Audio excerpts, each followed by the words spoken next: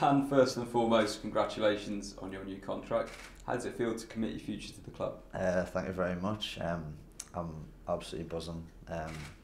Ever since the start of the season, I've kind of wanted to get the new one, and I just don't think there's anywhere else for us to be right now. I think at the minute everything's going well. I'm playing all the time, and like I said, there's just nowhere else I'd rather be and rather be playing. So yeah, I'm delighted to be extending.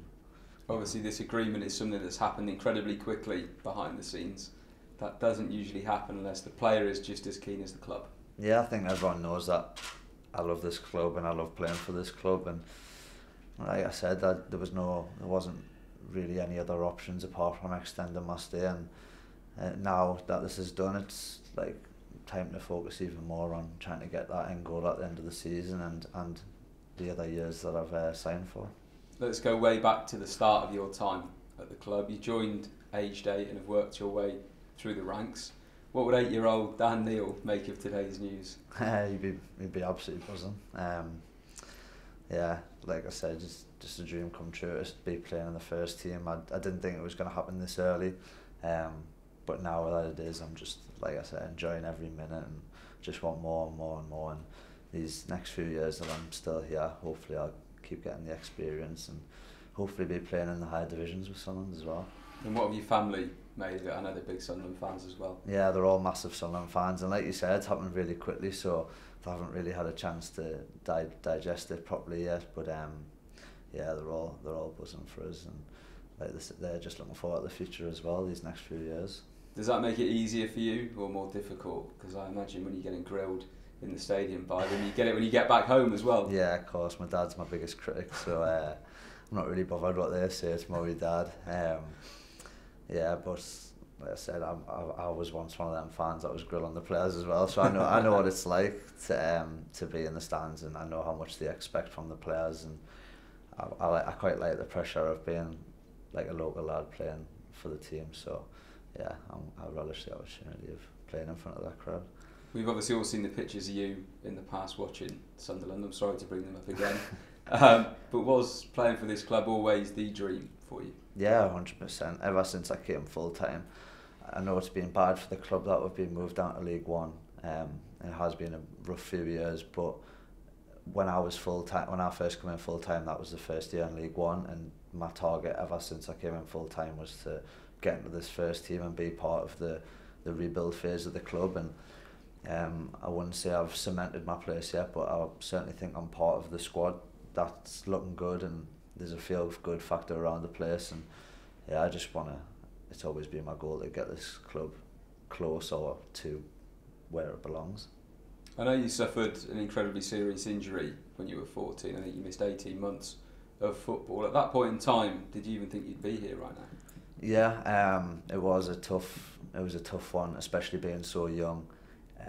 I was doing really well. A few good things were happening around that time, and yeah, I got some bad news, but I think it was a bit of a blessing in disguise at the same time. I think it made us a lot mentally stronger, and it showed us how much football really means to us. And missing 18 months or however long it was, like, really lit a fire in my belly to get back and prove to everybody that it's not gonna lessen my ability, and like I am gonna get to where I wanted to be. And so far, I think I've done all right on that front. So I was listening to you doing an interview the other day with the local media. They threw a few names at you in terms of former Premier League players who perhaps inspired you. Straight away you said, no, Lee Cattermole, that's my guy.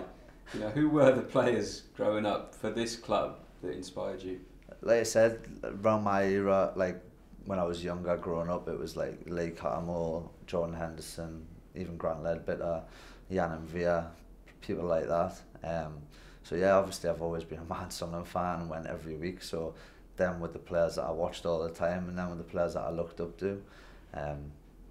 So yeah, I've obviously always been a big fan of Cattermole. That's why I said it. Obviously, players like Cats, players like Grant, born in the North East, representing the football club. How important then is it that players like you, players like Elliot, have committed your futures at the club? 100%. I think it's building for the future as well, building the foundations. We're both very young, and yeah, I think the fans love nothing more than a local lad coming through.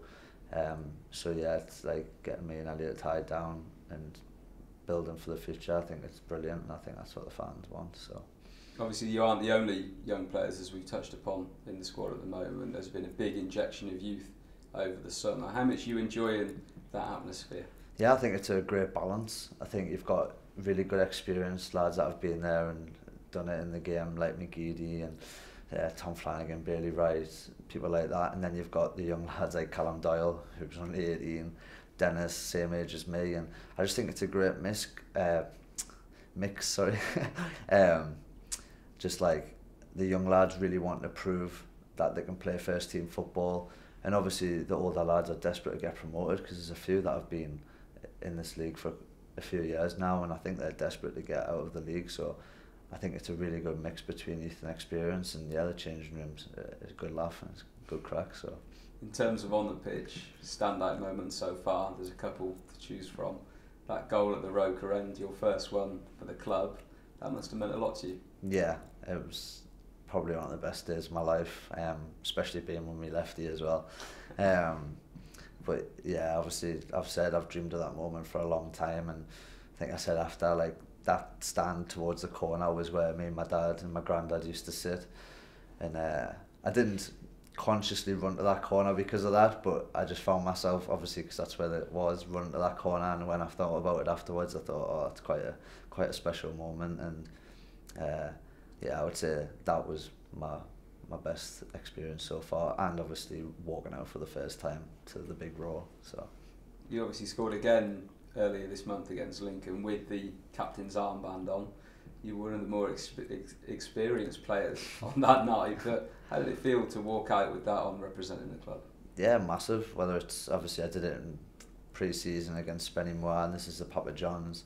It's just like slowly trying to get us used to a bit more of a leadership role within the squad, and it's something that I want to do as well. I feel like I'm quite vocal on the pitch and off the pitch, and yeah, like obviously it'd be a dream to be captain of this club one day, and these are little steps towards that. But yeah, like immense pride walking out with the captain's armband, and yeah, just hopefully a few more experiences like that. To 19 years old, long-term contract, a winner at Wembley last season, goal-scoring captain. It's not been a bad 12 months, but considering you've now committed your future and you've mentioned everything else that feels like it's going in the right direction around the club, you know, it must only feel like the beginning for you. Yeah, definitely. I think signing this was massive, because I know that I'm going to be here for the next 4 years, and now, like, it always has been my focus, but now I know that I'm definitely going to be here, and I just really want to get the club and be part of getting the club back to where it belongs, and also developing as a player. Like, I've really enjoyed working under this coach and staff, all the lads in the change room helping us and things like that, and I just feel like I'm on a good upward spiral at the minute, and I don't see why I would go anywhere else. So yeah, I'm delighted to extend my contract.